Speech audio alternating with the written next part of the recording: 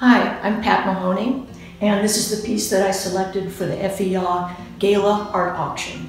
Its title is Tulips at the River, and it reflects my memories of the Sacramento River. We lived there for 11 years, and that's when my style really started to reflect the area around me. And now I'm just left with memories, and I do these strictly from memory. The interesting aspect about this piece is that the image is going to be part of a collection at Randy Perry-Gary's new hotel called the Fort Sutter. The idea behind the boutique hotel is that each floor will depict the art by just one artist. There's 5 floors, and I will have a lot of artwork on one floor.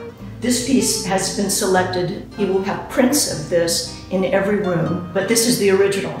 This piece is an oil on paper. It's a French paper, specially made to have oil paints on it. And I can't remember exactly what the price was, but ultimately you folks are going to decide what it goes for. Good luck at the auction.